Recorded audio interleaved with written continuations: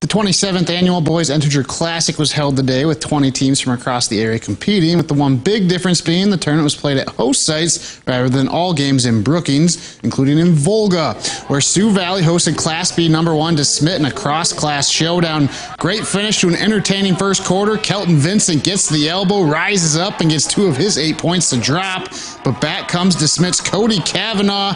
He'll get the runner off and in before the buzzer. He had 10. Bulldogs led by 2 after 1.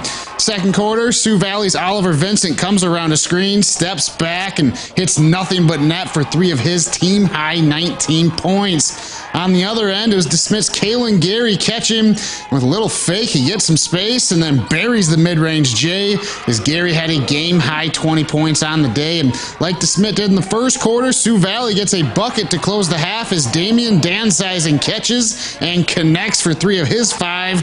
Cossacks trailed by 1 at the break, but they outscored DeSmet 17-9 in the third and hold on for the 54-50 win.